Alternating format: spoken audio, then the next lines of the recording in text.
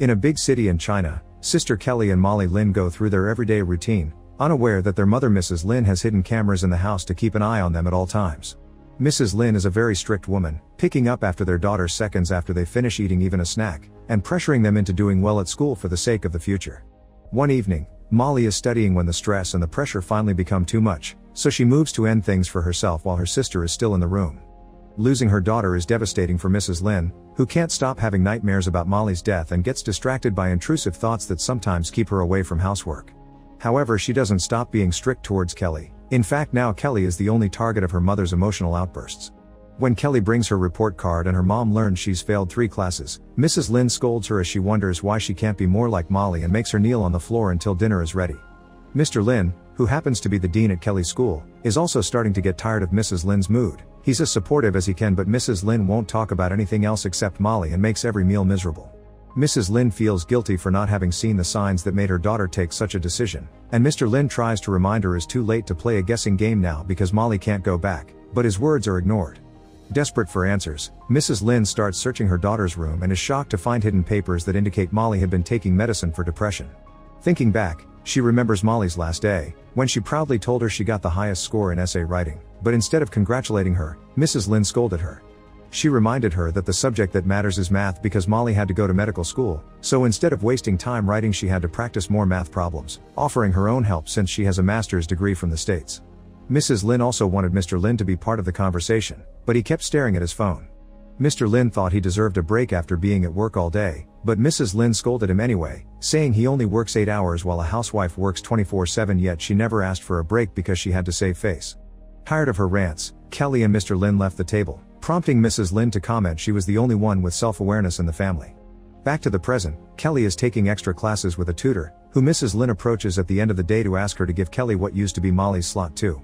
The tutor is unsure about this because double the slots would be too much for Kelly, and when Mrs. Lin swears her daughter needs it, Kelly cries out she doesn't want to and runs to her room. As soon as the tutor is gone, Mrs. Lin goes after Kelly to yell at her, calling her useless and accusing her of wasting her parents' money. She reminds Kelly she could have been a professor too if she hadn't become a mother, and Kelly snaps back, telling her she never asked to be born. Offended, Mrs. Lin stomps out of the room, leaving Kelly to have a breakdown on her own. Later, Mrs. Lin wonders if it had been a mistake to drop her career and depend on Molly for the future. She also tells her husband she went to school to pick up Molly's things and found a bunch of novels plus some letters for a boy called Shengyao thanking him for his support. She didn't know about any of these things, and Mrs. Lin feels like she didn't know her daughter. She also points out that Molly was very smart and she couldn't understand how she could do something so incredibly stupid. As Mrs. Lin wonders if she had been too careless, Mr. Lin interrupts her and tells the opposite, she had cared too much.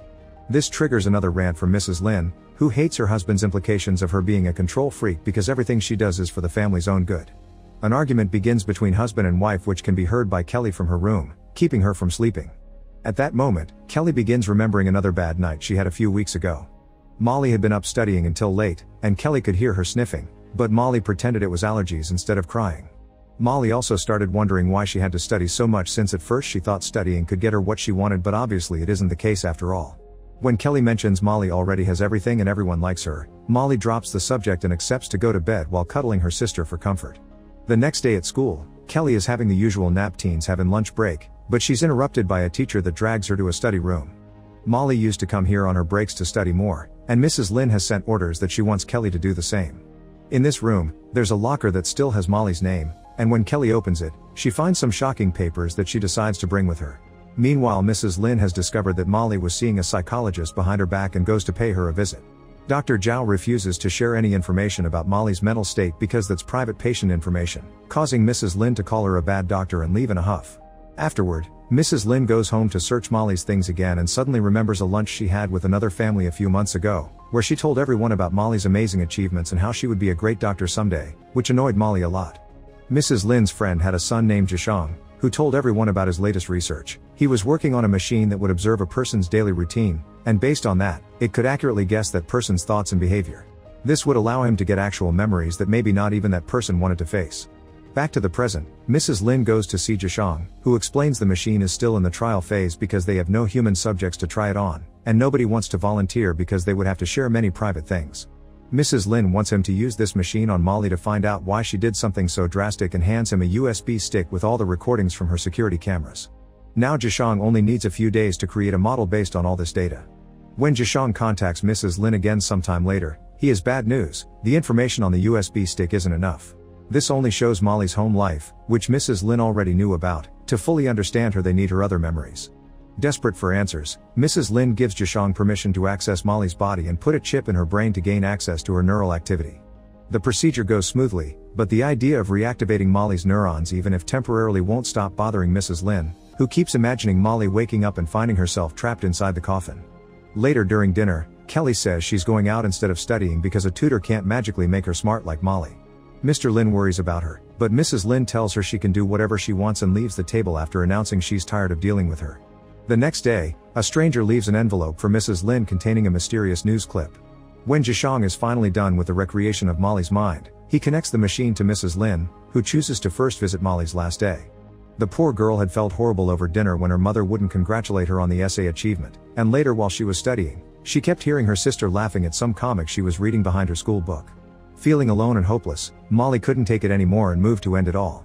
When the memory is over, Mrs. Lin remembers the news clip someone left at her house, which was about a short story contest won by Sheng Yao, the guy in Molly's letters.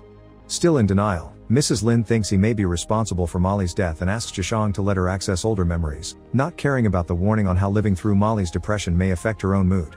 The next memory she visits shows her the time Sheng Yao took Molly to a book signing event, where Molly got to meet her favorite author and share the facts she wrote as well.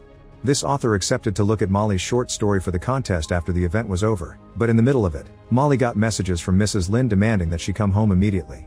In the end, Molly never showed her story to the writer or sent it to the contest, and she left the event in tears. This incident makes Mrs. Lin more sure that Sheng Yao is to blame for Molly's deviance and decides to drop by the school to talk to him. Sheng Yao explains he likes boys and he was never in a relationship with Molly, he had just been a friend who wanted to support her dreams. He doesn't have her novel because Molly was very protective of her work, and this makes Mrs. Lin think she wrote something shameful.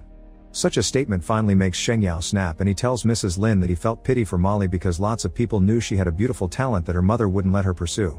Mrs. Lin refuses to believe lots of people knew about this side of her daughter and she didn't, so she assumes she must have been a bad writer and that's why she ended things. Later, Mrs. Lin admits Sheng Yao was right about one thing: she didn't know Molly well. But at the same time, if she hadn't been such a controlling mother, she wouldn't have found out all this extra information. The next time Kelly comes home with bad grades, Mrs. Lin is so furious she almost hits her with the duster, but she stops herself just in time because she hallucinates Molly being there to stop her. Sometime later, Mrs. Lin goes to see Dr. Zhao again, this time asking to become her patient. She explains she's been losing control of her emotions and she's had trouble sleeping, so she worries it may be depression.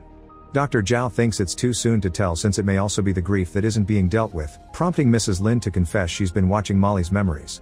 One of these memories had been of Molly stealing a hairpin and bringing it home as a gift to her mother, who had scolded her for wasting money. Mrs. Lin has come to understand she didn't know her daughter at all, but she isn't sure if looking at the memories is making her feel better or worse.